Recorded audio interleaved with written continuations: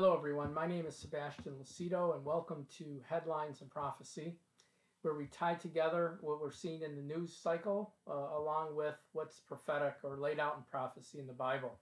We also try to dispel some of the conspiracy theories that grow through some news events. So, in the headlines, United Arab Emirates and Bahrain both signed normalization agreements with Israel, which is historic on many levels. It's revolutionary and it's also prophetic.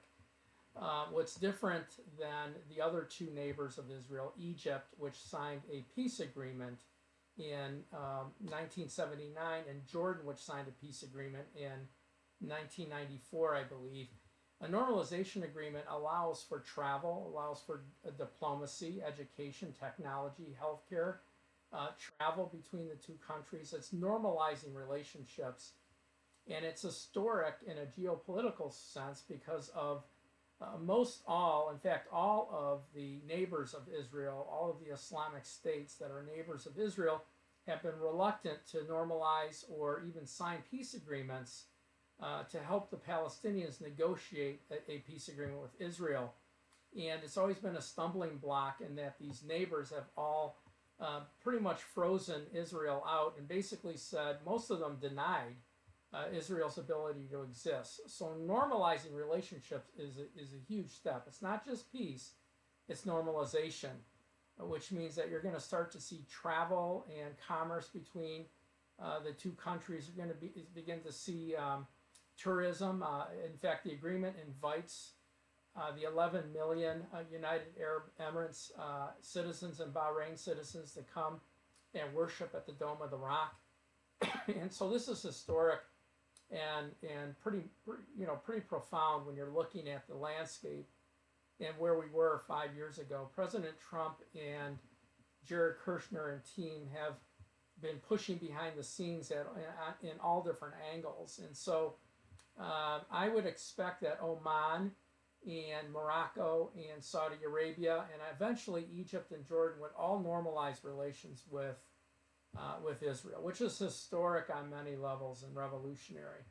But what we're seeing prophetically is even more profound because of the way the lines are being drawn, which were written in Bible prophecy almost 2,500 years ago.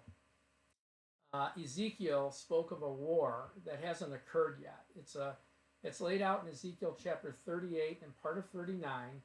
And just to give you, I guess, a biblical landscape or explanation, Ezekiel chapter 37 is about the reformation of Israel, which occurred in 1948. We were the first nation to recognize her as a new nation. Ezekiel prophesied in chapter 37 that from all nations of the earth, which is much different than what we've seen in the Old Testament, because they usually were taken captive by, for instance, Egypt. They were taken captive by Babylon, and so they moved from that country back. In Ezekiel 37, they moved from all nations from around the world coming back into the land of Israel. And so in Ezekiel 38, we see a war, and the nations are drawn out very clearly. There's two sides or two groups. The first group, the group that opposes Israel, that will eventually try to invade Israel, is made up of Russia.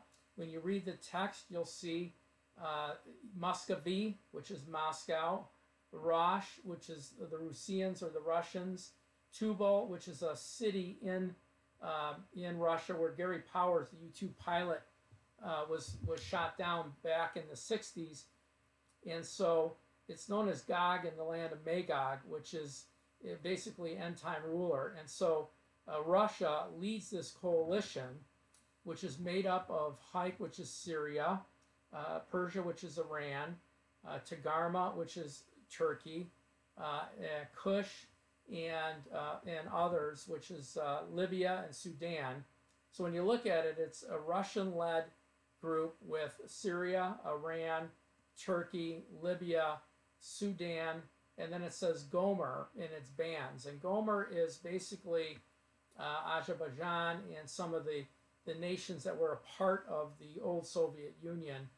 And so they line up and they eventually invade Israel. And what's interesting is the other side, us.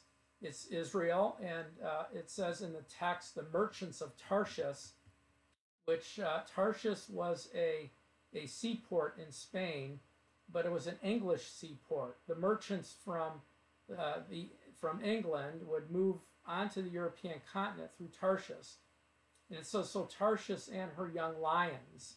So the offspring of England is the United States, Canada, New Zealand, Australia. And so that's us. And then it says Sheba and Dedan. And what's so interesting about the prophetic events that occurred last week and the week before is that Sheba and Dedan is the Saudi Peninsula. And Oman and Bahrain and Saudi Arabia and United Arab Emirates and Dubai is the major city in United Arab Emirates. They are all a part of Sheba, so they're opposing this other force. So by virtue of coming together and normalizing, we're steps closer to this event. The war starts off with, when you can read this and you should read it, starts off with diplomacy. Our side, Israel, U.S., and England, and group and company, tell them, why have you done this? Why are you getting ready to do this? You shouldn't do this. Later on in chapter 38, they invade, and the Lord says, my mountains, my countries, which is the U.S., Israel, Australia, New Zealand, England, and others, many other nations. And essentially, the invading army, Russia and company, are destroyed. And not only are they destroyed, but the Bible says that I'll leave but a sixth part of you. In other words, 5/6 of their invading armies are destroyed. And we're not sure if that reaches into their land or not. But if you read the text, it's very interesting because the bodies would fall on the land of Israel, the mountains of Israel, and it would take professional grave diggers to bury them. They'd have to set a sign by them. So we're not sure if it's biological, if it's limited nuclear. We're not sure what the weaponry is. But this war, I believe, is a precursor to giving Israel the ability to build its new temple. Because if you think about it, if these nations are eradicated or eliminated, essentially the Shia community of Islam, or most of it, if Syria is annihilated, Iran, Turkey, Russia,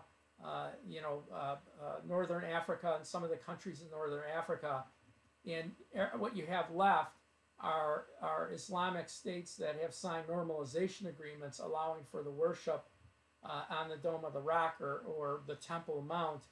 I'm sure that the agreement, because when you read about the tribulation period, it says that it begins, the 7 years begins with the signing of the covenant. In other words, Antichrist will be one of many that will sign the covenant.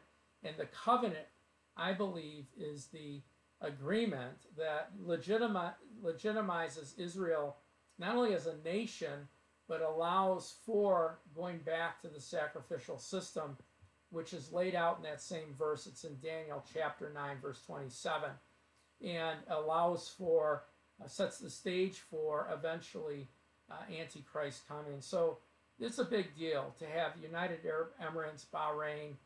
We're pretty sure that Oman, Morocco, eventually Saudi Arabia, so that whole Saudi peninsula. There's some other small nations that will come together and normalize agreements with Israel. And after this Ezekiel 38 war, there'll be tremendous peace, which again is another sign of the Lord's return.